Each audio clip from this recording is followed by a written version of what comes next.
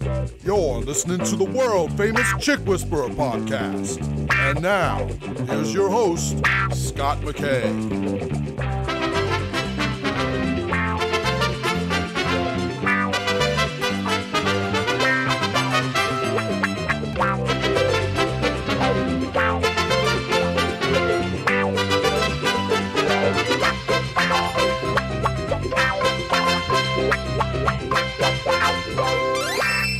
All right, here we are once again for episode number 57 of the world-famous Chick Whisperer podcast. I am your host, as always, Scott McKay, coming at you from sunny San Antonio, Texas, home of the San Antonio Spurs. We're rocking it in the playoffs, even as we speak right now. And with me today is a new friend of mine. I just made his acquaintance for the first time a couple weeks ago when we were at a mastermind meeting in terrific, wild Las Vegas. And you know what? He and I made fast friends. We have a lot in common. And I knew immediately that he had to be a co-host on this show. So I want to introduce to you from Woodland Hills, California, Greg Palumbo. Greg, how's it going, my brother? It's going great, Scott. Thanks so much for having me today. You know, Woodland Hills is pretty sunny also. It sure is. We had a beautiful day today. Yeah, I think every day in Southern California is beautiful. I can't complain. Well, we're headed out there in just a couple weeks, so we're going to enjoy some of that weather ourselves because it's fixing to be about 100 degrees daily come about July 1st. So that's a good plan. But enough about me. Here we are. We're going to be talking about something a little bit different today because what you've got going on, Greg, is so blasted unique that I just think these guys have to hear about it. You are one of these guys who absolutely walks his talk. And there is no doubt about it. One of the many reasons why we became friends. And I think it's going to be a very special program in the good way, not in the short bus way. And can't wait to get on it with these guys. But first, as is our custom around here, we're going to listen to a voicemail. This one comes from Raj in Washington, D.C. And here's what he's got to say. Hi, Scott. My name is Raj, and I am calling you about this question. So first of all, I love your show. I think there are a lot of shows out there that talk about tricks and manipulation and all of that. But what I love about your show is that it's all about working on yourself. I think that's such a positive thing, and I believe in that myself. So I just absolutely love it. So my question to you is, when you are dating and when you find somebody who you think you click with and there is a relationship there, how do you kind of figure out to really see if this woman is kind of a long-term potential woman? Like, you can see in your heart that you could live with her or be with her for a long time, but is there any tips, any signs to watch out for that could also be used? Well, all right. Now, you know, that is actually a question that I get a lot of emails on. Almost every day someone asks me something similar to this. But, you know, I'll tell you what, Greg, I'm not sure we've really covered it on the show. And it's such a huge question. When you're trying to find a great woman who you want to build a long-term relationship with, I mean, what should your list of must-haves look like? And what should your list of deal breakers look like? I mean, you're a happily married guy. So am I. You've got a beautiful family, by the way. Thank you. And, you know, you've done well for yourself.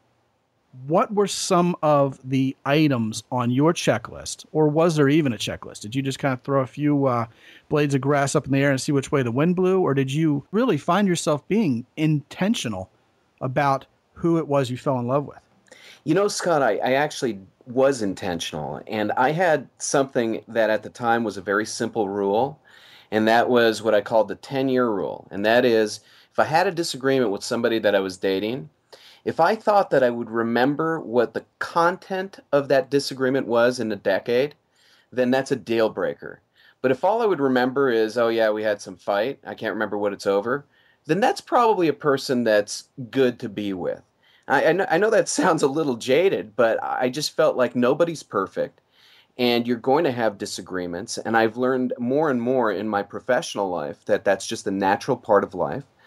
And so you just have to figure out the substance of those disagreements. Are they deal breakers for you? And it's going to be different for every person, but that's what I think you really need to get your head around is this issue just something we're having a tiff about, just kind of like picking a fight, because, every once in a while that's what happens. When you're in close quarters, familiarity breeds contempt. They say that. It's true. It happens. But if that's something that's a fundamental issue, like, I don't know, like, your mate really wants to go to that crack party and you just aren't interested in that kind of thing, that's probably a deal breaker. It's probably a relationship not to pursue.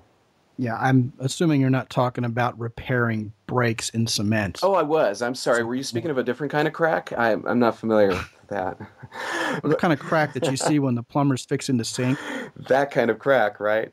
That would be a deal breaker for me. It sure would. Another thing, Scott, that's very interesting, and I think some of us guys that are in our 30s and 40s heard a lot of early on, and that is opposites attract. And there was a big song by Paula Abdul just on that subject about opposites attract.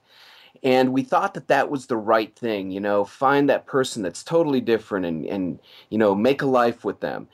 And you were even hearing that from some psychologists back in the early days. But what we've heard definitively now, we found definitively, and studies support this, that you really need to find someone as like-minded as possible with you. So you don't want to find the opposite. You want to find someone that shares as many commonalities and interests as you do. And I think that actually does tie, because that's something I've learned in recent years by reading recent studies and in my work in the mental health field. I've heard that. But, I do think that ties into very nicely my early days simple theory of, will I remember this in a decade? So I would really caution people from finding that person that's just so different from them, thinking that it might be some exotic and wild trip, but it might just end in ruin because you don't have a lot of common ground. Yeah, based on both of the factors you just mentioned, I've got comments on each. First of all, when you're talking about that 10-year rule, I don't think that's jaded at all. I think that's pretty darn profound. Because what that does is it really gives you an excellent litmus test, a yardstick, if you will, for saying, okay, look, is this something foundational or are we just cranky? Because, if we're just kind of tired and haven't eaten dinner yet, and this is about what to watch on TV, and, you always watch Lifetime, no, you always watch sports, that's one thing. But if it's like, for the 40th time, we're arguing about what church we're going to go to on Sunday or something foundational to how you're really truly going to get along or even be compatible. You eat meat and you need to stop because meat is murder. Well, I don't have these teeth in the corner of my mouth because I'm a vegetarian. That's the kind of thing you're going to remember in 10 years because it's foundational. And I love it. I think that's a valid yardstick. The second thing that you mentioned is the likes attracting versus opposites attracting. I have a funny story tied to this. I have emailed eHarmony trying to get someone to tell me if their top secret test for matching people up, woo-woo, is based on likes attracting or opposites attracting. And they can't tell me. It's got to be one or the other, right? Interesting. Well, what I've been able to gather is they believe that likes attract. Of course, if you take a Myers-Briggs test and read what Kiersey and some of the other psychologists have said about that test, people who are opposites in Myers-Briggs tend to attract each other, right? So that is kind of interesting also. Here's my take on that, and I'm not sure I've ever given this on the show. I think both likes and opposites attract. In other words, I think you can meet someone who is like you in some ways and opposite from you in other ways and have a brilliant relationship where you truly, if you want to use the gosh awful phrase, complete each other. That can be in effect even as you are in lockstep on some other things. Here's how I would separate those two factors out to be something meaningful to a man and a woman who want to be together. First of all, if it's something in terms of how your worldview is structured, what your religion is, how you spend money, how you save money, whether you're incredibly a neat freak or, you're really messy, how many children you want to have, stuff that really could cause a major rift if you disagree about it long term. That's where you need to be in lockstep. That's where you need to figure out whether you're compatible at that fundamental baseline level or not, because otherwise you're going to have 10-year fights like you were talking about. Where do you want to live? Oh, I want to move to rural Alaska. Well, I'd rather live in Phoenix, Arizona because I like to be warm. The two of you aren't going to get along. You've got to figure that out. So opposites. I'll give you a great example of opposites. Emily and I find ourselves on long plane flights quite often. She'll bust out with a Sudoku puzzle book. Dude, I would rather watch the Miami Heat play 16 times in a row than play Sudoku. I would rather do taxes than Sudoku because, or I don't even know how to pronounce it. What is it? Sudoku? So I never got that straight either. I would rather do taxes than Sudoku because at least you have something to show for it at the end. You have work done. This chick, my wife, can sit on a plane for 14 hours and play Sudoku the whole time. You got to be kidding me. But see, she's a numbers person. I have to edit all of her newsletters because she's not much of a writer. She's just not into it. It's not her thing. So I'm the writer. I'm the speaker. Emily does the taxes. She's the accountant. She's the one who figures out, how the bills need to be structured and who needs to get paid this month for what. She's the one who is keeping order around here. And God bless her for that, because that is not my gig. Meanwhile, she's willing to let me talk when the police pull us over in foreign countries and things like that. And I genuinely and generally get us out of it. That's where you're completing each other. I have a skill that you lack. You have a skill that I lack. Both of them are necessary in certain circumstances, and they help us be a better team. Another thing would be, hey, I'm interested in doing this fun thing, and I've got some experience at it. You're interested in doing these other fun things. So like, for example, we don't both have to be interested in, say, ice skating. We both don't have to be connoisseurs of Thai food. You can introduce me to ice skating. I can introduce you to Thai food. And together we increase our level of experience and our quality of life. Emily was not a motocross racer. She was not much of a world traveler, and she wasn't exactly excited about singing karaoke in front of real live people when we first met. Now she's a whiz at all three of those things. And of course, she has shown me some things that were exciting going on in her life, and we've incorporated that in. That's where you can be different. I don't think we have to like the same exact kind of food. I do think that if we have a foundational difference, like I'm a vegetarian, you're not, that's one thing. But like if she wants to eat broccoli and I don't, I think we can get past that. So yeah, those things are very important. Raj, I'm going to add some other things that are, I would say, a little bit more visceral. Okay. I've talked about some of these on the show before, so we're going to just power right through them. Okay. The first one is she's got to like men. Don't get saddled up with a man hater. Don't get married to a woman who has any sign of serious mental illness at all. And I know some of you out there are probably going to come to the rescue of some of the people you know who have suffered from mental illness and say, yeah, well, you know what? They can't help it. It's an illness like diabetes or anything else. And, those people need love too. Great.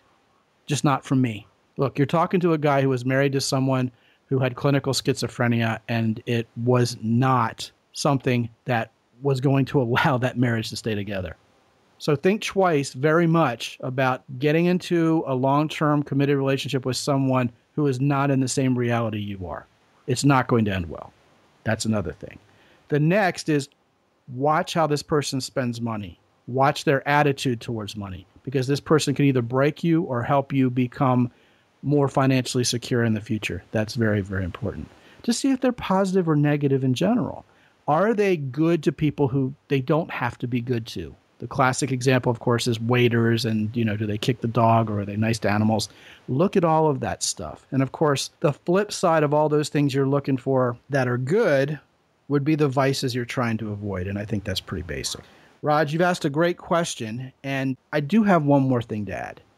This is something that I get a lot of flack for when I start talking about being friends with women. But listen, guys, the problem with our attitude towards being friends with women is we're usually thinking about just being friends with women, a la the just be friend zone.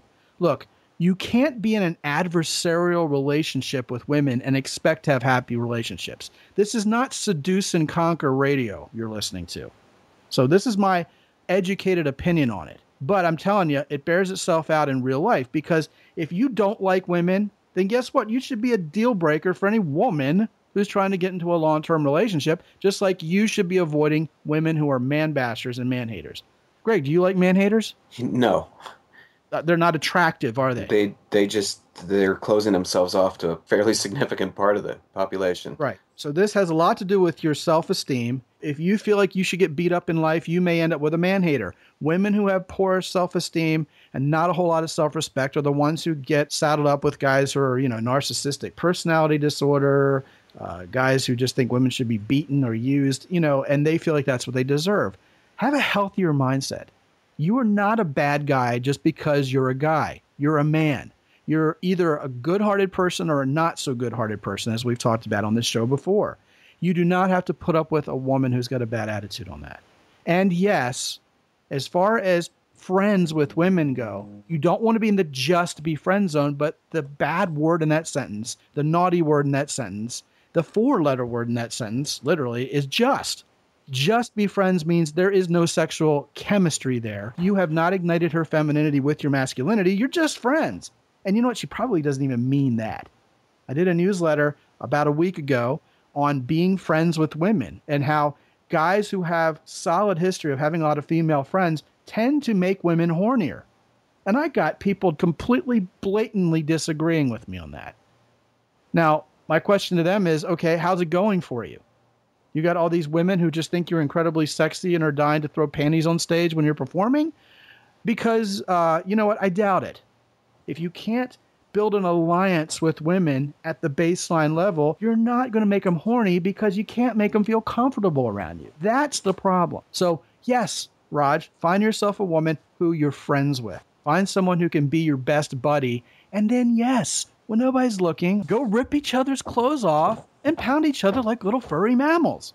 I mean, I'm not going to, peek into your bedroom, Greg, but tell me if you disagree with anything I just said. I'm all ears. I hear what you're saying loud and clear. Okay. So, Raj, what I'm going to do, after being long-winded about that, but it's something I'm passionate about, all right? What I'm going to do is I'm going to give you something really cool. And this is going to come from Mr. Greg Palumbo. And, Greg, what do you got for me? Well, Scott, what we have for Raj is a great program that I think helps not just in terms of how you feel and how you are presenting physically, but how you feel and present emotionally. Because ultimately, when you're looking for the right mate in life, you are, in a sense, a magnet. You're attracting someone based on who you are. And so you want to be your optimal self. And I know you've been talking about being your optimal self as well. And that's a big part of what we do is really work on your entire self, optimizing the different parts of yourself so that you are the very best that you can be. But one of the things that we are very in tune with over at my neck of the woods is that people don't have a lot of time. And time that they do have has to be invested very wisely. And so we specifically seek to develop products and techniques that help people get the results they want, both physically, emotionally, whatever it may be, but doing so in reasonable lengths of time. And so we do have a program for Raj. It's called My Mobile Minute.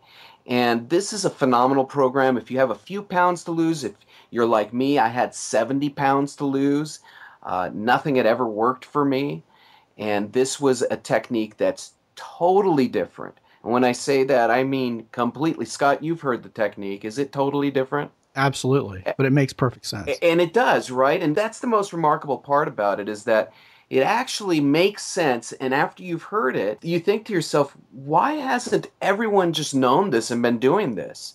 So it's a great program. Again, it's called My Mobile Minute, and we'll get that to Raj free of charge, of course. So you mean My Mobile Minute has nothing to do with signing up for T-Mobile for 2 years or anything like that? No, you got nothing to do with your mobile phone, but a lot to do with how you can be mobile in your life in a different way than you've ever imagined. And I promise that. I guarantee that. Well, what I'm going to do is I'm going to go ahead and leave it a surprise for these guys about what My Mobile Minute actually means. And with that in mind, guys, you can go to a special URL that I've set up to find more about My Mobile Minute and read more about Greg and see what he looks like and all that good stuff. That's www.thechickwhisperer.com/MMM for My Mobile Minute.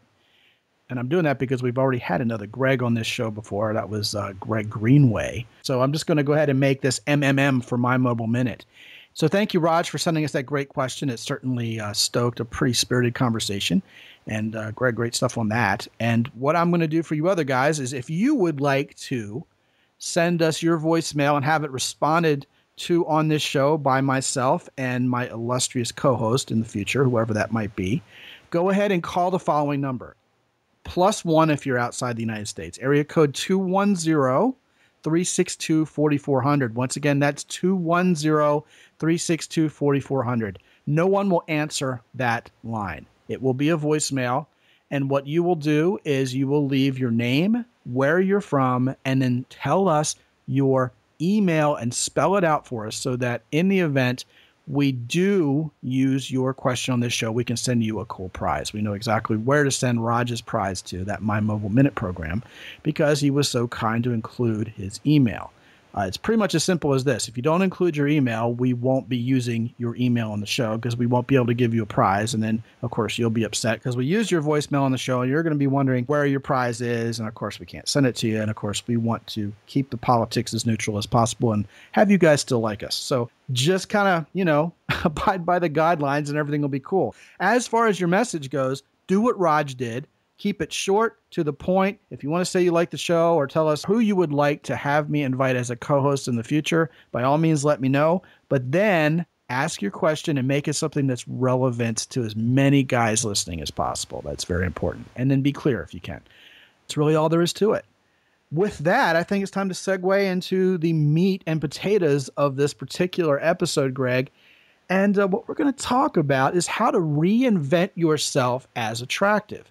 Now, I think these guys have already figured out by the little bit that you've spoken about what you're into with My Mobile Minute and things like that, that you're a unique guy because you're in the health and fitness field, but you're not just about weight loss or building muscle. You're also about having your emotions in check, having your mindset in check, because you believe all of that kind of adds up to you being a person who's in better shape, period. It all kind of works together. Could you talk a little bit more about that? Because I think that is the first step to really grasping what we're talking about on this show, which is reinventing yourself as a more attractive human being in general to women. Go for it. Sure. And definitely, Scott, I think I have kind of a unique perspective on this. I would first say that I intellectually understood that you should have a balanced body, balanced mind, that you should, be working out and be doing things mentally, have that balance in life. That was something that made sense to me. And I think as humans, a lot of times we think that just because we know something, that we're doing it. It's like even the diets that I would start a diet and I would be good on that diet, if I'm being honest, most of one day, right? But I keep talking about how I'm still on this diet a week or two after I had really not been on it any longer. As humans, we kind of do that because we're intellectualizing things. We're saying, well, I know that if I do deep breathing a couple times a day, that relaxes me and that'll lower my chances for all sorts of diseases that are stress caused. And we think that just because we know that it's the same as doing it. And what I learned over the course of the last 3 years is that there is a radical difference. But even more important, for all of you busy guys out there, I'm so busy, it's ridiculous. And I know every one of you are just as busy, if not more than I am. Now, for you guys that are super busy, there isn't extra time in the day to go devote to some kind of task, some new way of being. It sounds great to practice yoga every day, but really, are you going to take the hour every day? Or it sounds great to get to the gym every morning before work, but are you really going to get up every day at 4 a.m. to get to the gym every day? Because what I learned, folks, and this is actually as scary as it is empowering, what I learned is if you don't do it every day, you will not get the benefit. Now, I see them, they're in my community, guys that haven't started doing this yet, and they're still going to the gym at 4 in the morning, and I look at them, and I look at the way women are looking at them, and the way I look, and the way women are looking and acting toward me, and I say to myself, how unfair.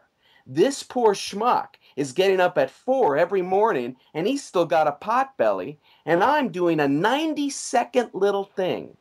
And I look like a teenager in the peak of their athletic condition. Now, I can vouch for that. Isn't that something? That's what I learned about consistency, Scott. Consistency really is the lesson that I learned. Yeah, you can't change your habits unless you have consistency. I mean, that's such an obvious statement, but I don't think people really think about it. No. First of all, if you're going to spend an hour a day trying to get good at something, you're going to run out of day by the time you finish trying to get good at everything you need to get good at. I mean, there's a limit. All of us have, 16 waking hours if we're taking care of ourselves and getting 8 hours of sleep at night. You got to probably go make a living. You've got to have some downtime. You've got to take care of your family. You've got to spend time with the people you love. Really, if you've got 3 hours a day to devote to stuff you need to get good at, you better pick 3 things in this life to get good at. It's just not a tenable mindset. If you can get better by spending smaller amounts of time or even multitasking, then that's the way to go. And of course, if you're going to be a virtuoso guitarist or a great actor or learn a new language, you're going to have to put the time in. If there's a better way to help you create new habits than just beating your head against the wall, go for it. Now, one thing I want to go ahead and lay on the line for these guys. I'm sure some of these guys said, hey, well, he's calling these guys with a pot belly, what's the word you use, schmuck or something? I meant that. And he's talking about how he looks like a teenager and women are looking at him differently. Look, this guy, fellas, has earned the right to say that because he's lost 70 pounds. Oh, I was that He's schmuck. about my height, and he outweighed me by about 20 pounds at my worst, and now he's lost 70 pounds, and I think I would use the word svelte to describe you. You do. You look like, you're probably one of these guys who can fit into his size 28 jeans again. I do. Actually, that's exactly it. Right. But I do want to dovetail back to the more important part because, the physical is great. It's fine. But the more important part, what I was getting at, that consistency, Scott, on an emotional level, what happens here, and this starts happening right away. It took me 11 months to lose 70 pounds, which is, about the right amount of time to do that. But it didn't take anywhere near that amount of time for me to start feeling the amazing reactions to this because we use a metabolic trick. Obviously, if you're only spending a few seconds at a time doing something that other people are spending an hour plus, you have to do it in a specific manner. So we use this metabolic trick. But what that trick does is essentially keep you elevated metabolically your entire waking day. Now, over time, that optimizes your internal body systems. Things like your proteins, your enzymes, your hormones, all of those factors that are attributed to longevity, to vitality, to youth. Those molecular structures are most optimally being rebuilt, repaired, and created when you do this particular activity that we have discovered. And when I say that discovered, I kind of feel like it really is discovered. We didn't invent anything. All this knowledge has already been out there. We just kind of put 2 and 2 together. That's when people learn this, they go, wow, of course that makes sense. But the cumulative effect, talking about the emotional effect, within a week or two, because your metabolism is boosted again the way you felt like when you were a kid running around town all day, that feeling is not just a physical feeling, it's a psychological state. So you start feeling right away like you're on top of your game, like you're in the best condition of your life. And the interesting part about that is it outpaces what happens actually physically. So you'll start feeling a lot more transformed than you actually have done so far. But there's a positive to that. Your confidence is through the roof. So you don't have to lose every bit of the weight, get into svelte form, as you put it, to feel that feeling. You're already acting from a position of extreme confidence because of this metabolic reaction that you essentially keep burning all day long. And Scott, I'll give you guys a kind of a hint here. The guy who developed the exercise part of this painted a really vivid metaphor for me, and that's this. He said the way people eat and exercise right now in this present day and age is really counterintuitive because we literally will eat after having no activity at all. We relax, we sit, and then we eat. That's against the way we evolved as people, as humans. Humans are hunter-gatherers. We were meant to go hunt our food and then devour it. Instead, we've developed a culture where we've done the opposite. We've developed a culture where we cram a whole bunch of exercise into one section of the day. That's not how we evolved. We evolved with periodic spurts of exercise. Look at your kids if you have kids, or someone else's kids if you don't. The kids that are in great shape, they're not at the gym an hour a day, and they aren't on the Atkins diet. They're just not. What they're doing is this basic activity. And I'm telling you, when you do that, over time, the emotional part, that stuff that meditation and yoga, for some reason, that stuff also starts to happen to you. Your reaction times will improve. We're talking about being attractive to women and finding the right women in your lives.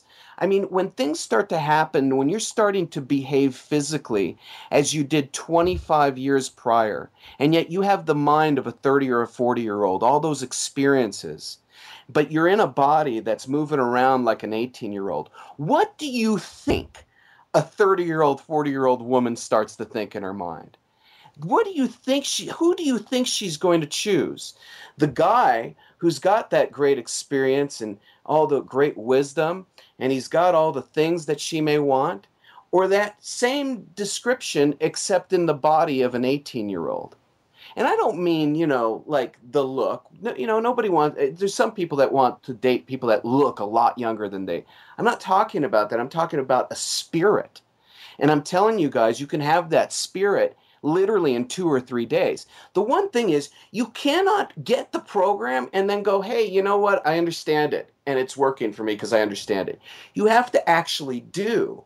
And because we've made it so quick and easy and simple, it really is. It doesn't get any easier or quicker. The commitment is so low, you can be consistent long term.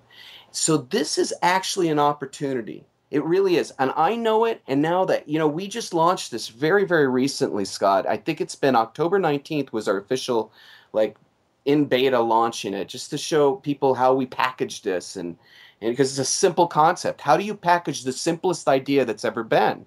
So that's a hard thing, believe it or not, Scott. And people are just raving. It's not just me. I'm not some genetically mutated guy that, this works for and it won't work for anybody else. I'm so average. It's crazy. It's such a bonus to you guys that actually are motivated, that follow through on things.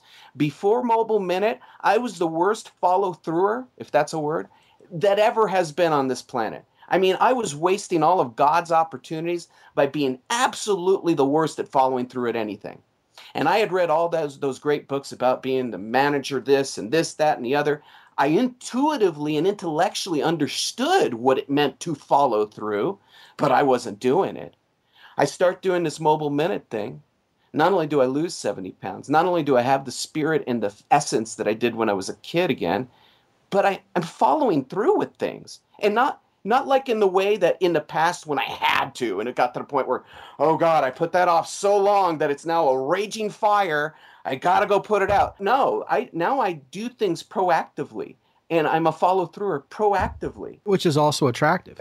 Right? That would have to be attractive to women. I'll tell you, that transition for my wife, doing this has made a night and day difference, especially with my wife. Yeah, there's so much you're talking about here, and you're clearly very enthusiastic about it, which I love. One of the things I want to go ahead and let the audience in on, you guys were listening. Greg is talking about his product a lot here, and we're not necessarily pitching the product by talking about the product, although I'm sure if you want to check it out, you'll love it. The thing is, what Greg's talking about here in terms of his personal experience and what he went through is so absolutely mission critical and central to who he is as a person now that it's his heart and soul that he's put into My Mobile Minute, which is why it's really hard to separate talking about the experience from talking about what's in the product, because they're sort of one and the same.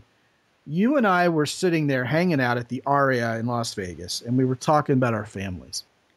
And you had an epiphany of sorts because you were working hard, getting fat, getting sicker, which I can relate to, because you and I both spend a lot of time in front of the computer, and it can just start getting away from you, and you deprioritize your health and you deprioritize your mental sanity and even your mental clarity by not sleeping and the like and not eating right. And then you just don't get up and you don't go out and you don't exercise. You don't see the world. You get so wrapped up in your work and you start slowly neglecting your family. And you love these people. These are the people you love. And because they love you, they don't interrupt you. And because you're the man and you're supposed to be leading, your wife's not going to butt in and change things. And it isn't because she doesn't love you. It's because you're supposed to get this handled yourself. But guys don't have a handle to grab. And what you did is you found the handle. You found something you could hold on to and say, all right, look, you know what? Now I'm going to take control. I'm going to grab the handle and I'm going to pull it. And we're going to move forward.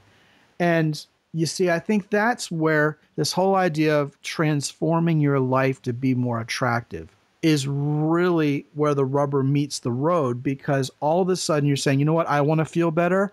I want to be healthier.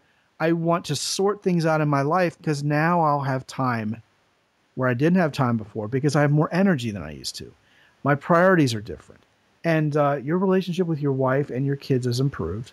I'm sure they still loved you. Nobody was tearing your head off. You guys weren't fighting or anything. But your wife's got to appreciate how much more attractive as a person, both physically, emotionally, and and I would even add mentally onto that because of what you've done. And I'm sure it inspires your family to be healthier because, again, women are following your lead.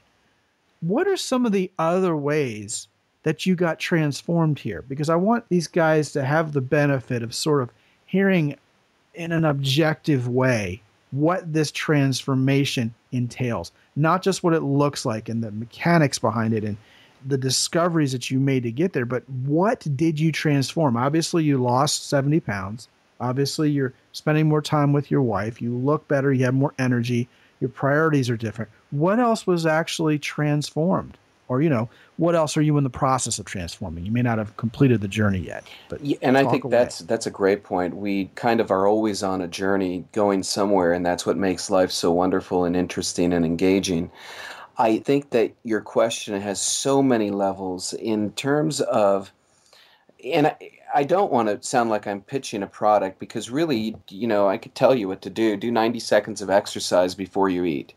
Okay, just do that. Now, there's specific ones that'll be much more effective than if you make up your own and all that. But, I'm more than happy to share. That's my whole mission in life is telling people just do this before you eat and you will see massive transformation. What transformations? Well, you mentioned the physical. That was also health. It startled my doctors when things that they had said would be permanent and only would get worse actually disappeared completely. And those included a prostate issue, which scared the daylights out of me. I'm a 40-year-old guy, and he's saying, well, we don't have to do the ream thing yet. I'm like, what? You have to be on this acid reflux pill the rest of your life, and weaning off of that was actually impossible. I had a heart arrhythmia thing going on that just was annoying to me and very scary because it would never get caught when I got to the doctors. And so I just felt like I was a walking time bomb. Developing ulcers, bursitis, I think I mentioned. I was a wreck physically. And all of those things, I think especially noteworthy, the ones that aren't supposed to be reversible have disappeared. The bursitis shocks me because I have a surgeon friend who actually went for surgery on his shoulder for the same exact thing. We had the same thing. We're standing there with the same restricted motion. He goes and does the surgery. We see each other to this day. He says, oh, yeah, I still feel it. I don't feel anything, which is theoretically supposed to be, I guess, impossible, but it's not. It's just the continuity of consistency that will always win out. But these are all physical things. I really think that the most interesting place is where the physical bridges the emotional. Reaction time has been and that's where I do believe the two get bridged. That's because it happens without you thinking. My reaction time has improved so dramatically that in a couple of instances, it actually saved both of my daughters at different times from, I'm going to say, significant bodily harm. Not death, but I really saved the day. And it happened automatically. And I could tell you right now, the old me, first of all, would have been too bulky to have done anything in time, and I would have never seen it. This reaction happened before I was conscious of it. That happened twice. A couple times things have happened where, guys that you're you're out to dinner with and you catch a bottle on the way down to the floor without missing a beat and taking your time at it. And they're like, people have literally taken notice of how quick I am. And again, I'm not doing anything to improve that per se. But, that was the bridge between the subconscious and the conscious. What's happening mentally and subconsciously, I think, is so profound. It's bridged mentally. I now find myself able to handle a lot more, both in terms of stress. When stressful situations come along, I just go into an automatic deal with the situation.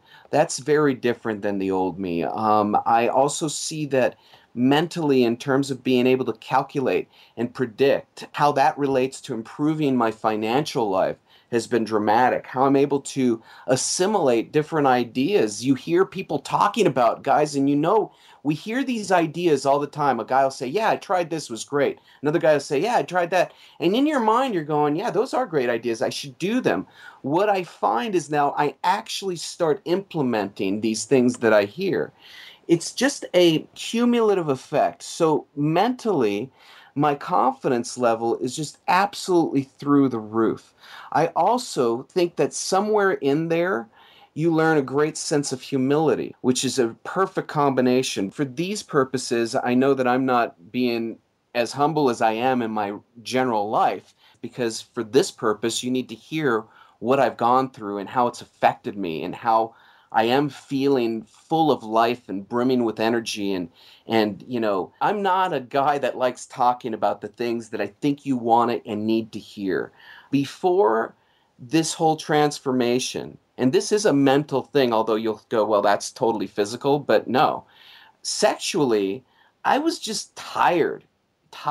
They say 40 years old, and and the woman's at her peak and you're not, and you just kind of go, oh yeah, that just happens because you're 40. No, it's not because you hit 40. It's because you've been consistently beating yourself up. And Scott, when I tell guys this, they I don't know if they believe me or not. If you remember what it was like for you sexually at 18, I lived that again now. It's actually an absolutely wonderful thing, because now I have the level-headedness that age brings to not just go following him around everywhere. But again, this isn't something I feel comfortable talking about within my daily life, but I know you guys are interested in that, and we hear about Viagra and all this other stuff. I was a candidate. I actually tried it. Viagra actually didn't work for me. I was that far gone. And so, this has brought me back to that stage again, guys. Another one. Guys, you'll love this. And again, in mixed company, I can't talk like this at all. But I would go into the stall and go pee, right? And I'd hear some of you guys have streams that sound like fire hoses. And for me, because of my prostate issue, it had gotten to the point where it wasn't a dribble, but it was like there was no sound really. And I know that sounds silly, but it kind of is a thing of manliness. And you feel, I don't know, it's something that I felt something about that I knew that I had an issue going on. I'm hearing guys, and that's not the way I sound. And this is my manhood. And, it's all connected. And so this all is emotional. And that stream, and some mornings I'd sit for 3-4 minutes before anything would come out. And that's why the doc was saying, well, we don't have to do the ream thing yet. But, it was torture. That's completely gone. I'm not a 6'5" guy, so I don't have the fire hose sound, but I got proportional. So what I'm saying is that some of the things that are physical, I've now learned what it means that they're tied together to the mental. Because when you're super consistent at a physical activity for great lengths of time, it doesn't matter that it's just a short little thing. It has this remarkable blossoming effect in your life.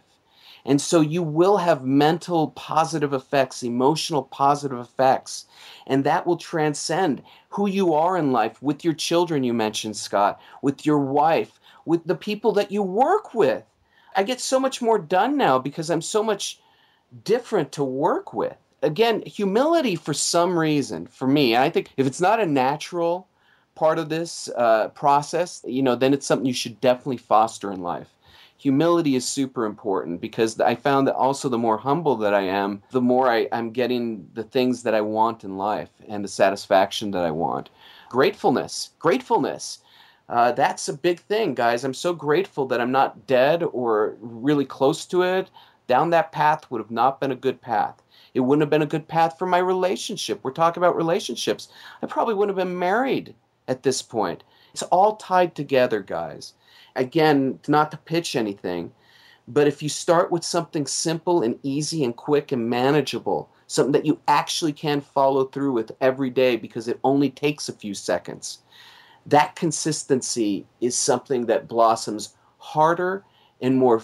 It's a larger bloom than I could have ever imagined. I've enjoyed listening to you talk about all of this, Greg, because it's just so inspiring. You're so completely enthusiastic about it. Here's what's occurring to me, as the host of this show and with 56 other episodes under our belt. I'm going to go ahead and spell out a few things for guys that I think they're going to relate very well to, having listened to this show in the past. Guys, we talk about the big four. That's confidence, the ability to make a woman feel safe and comfortable in your presence, being a man of character, and, of course, being masculine in the way women define it. Do you know what makes women sexy to us? They look healthy. Sick chicks aren't attractive. And, we know women who should be cute and they're kind of sickly or, they suffer from a lot of ailments. And we're not as hot for them as when some chick shows up and just, bam, she just looks healthy. Because those are the kind of women who we look at and say, man, I would like to procreate with her. Or I would like to do the act that leads to procreation with her. Greg, you're talking about getting healthy. And what I think can't be missed here that we have to underscore is if you just start with real motivation to get physically healthy, your mental health, your emotional health, and nuances that you didn't even plan for in terms of trying to improve or even knowing that you needed them improved, because you've either boiled the frog for so long or you just flat out didn't think of it. All that stuff starts sorting itself out because your body's feeling better, because you're being better to yourself. You're changing habits that contribute to you being healthier. So look at all the things that happen.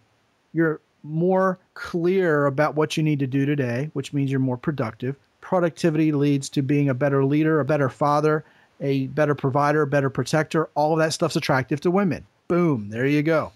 Another thing is you had these physical symptoms that you're talking about. And man, you were too sick for a guy who's 40, dude. I really was. Too much going on. You start worrying about that. That starts consuming you, and the worry and the stress about how sick you are makes you sicker. So you've got to reverse that. And if getting healthier physically starts taking the symptoms away, and I know this from direct experience, by the way. I won't go into it because you basically did the heavy lifting for me. But as your symptoms start clearing up and you start feeling healthier, you worry about those symptoms less. And then that expedites the process of clearing them out. So the next thing you know, what you've done is this one little simple action like you talked about. And, again, your gig is basically, there's a lot more to it, obviously, in my mobile minute. But your gig is basically exercise 90 seconds before you eat. You start with that one thing and the whole domino effect goes. The snowball starts growing and you get more attractive in all these different ways we're talking about. Your reaction time, you're a better protector. Yeah. All of these things, these little things that you get better at, these things that improve, make you more attractive. And the next thing you know, you're healthier, you're mentally stronger, you're better looking. You're talking about women looking at you who didn't look at you back when you weighed 215 pounds as a 5'6" guy. Yeah, that just never happened. It is true. And it's not, guys, how you look as much as how you think you look. Yes. Your confidence, the fact that you feel more like a man. All of this stuff ignites femininity, like I call it. Guys who feel fat and sick aren't big four. They're not confident because they don't feel good and they know they don't look good. They're not as capable as they used to be. They're feeling that. And that translates to not being as masculine as you could be and not being able to make a woman feel safe and comfortable in your presence. And you know what, guys? If you have the character, you will do something about it. If you're letting yourself go, it's a character issue. So it really does come full circle. Greg, we've got to wrap this up. Man, you've said such amazing things, and you've gotten me excited about it. I'm, of course, on my own personal journey with this. I'm doing my mobile minute, and awesome. I'm already pretty well recovered in many ways from where I was a few years ago. Because, getting married to a woman like Emily who can eat like a Hoover vacuum cleaner, not gain an ounce, and having a couple kids and doing what I do for a living with the career change, it all started adding up and it caught up with me. It was literally like the whole boiling of the frog. And, I did the process of starting to reverse this a couple years ago, and I've already seen huge differences. And sexually, it's a huge difference. Huge difference. In terms of your energy level in general, everything you can get done that you used to not be able to get done. It's like having an extra 5 or 6 hours a day, literally. I've got a 5-year-old son. I've got a 1-year-old daughter. I can keep up with them. I can play rugby on the carpet with my 5-year-old son and not feel like my back is going to explode. Not having my bones creak. Not getting up in the morning and feeling like I'm 80 years old. And, of course, taking a multivitamin and making sure you got your nutrition in order is another whole part of this equation. But guys, take that first step, because you're never going to be able to shake a stick at everything you need to get fixed. If you start making this list of, okay, here are all the things I need to do to be more attractive, here are all the things I want to do, you're still going to miss half of the benefits you're going to get that, yes, do make you more attractive from taking that first step of saying, I'm going to care about my health. That, I think, is the biggest takeaway from this entire show. So, guys, if you want to learn more about Greg, and by now I'm sure you're just basically champing at the bit to do it, www.thechickwhisperer.com, MMM. Once again, that is thechickwhisperer.com/MMM for My Mobile Minute. Guys, Greg Palumbo is a real deal. He's my buddy for life. Real glad to have met you, Greg, and thank you so much for being a co-host on the show today. It was my pleasure, Scott. Thanks for having me. And guys, if you haven't gotten your hands on Female Persuasion, you can take your new, more attractive, reinvented self and become the master of making women want to do anything for you.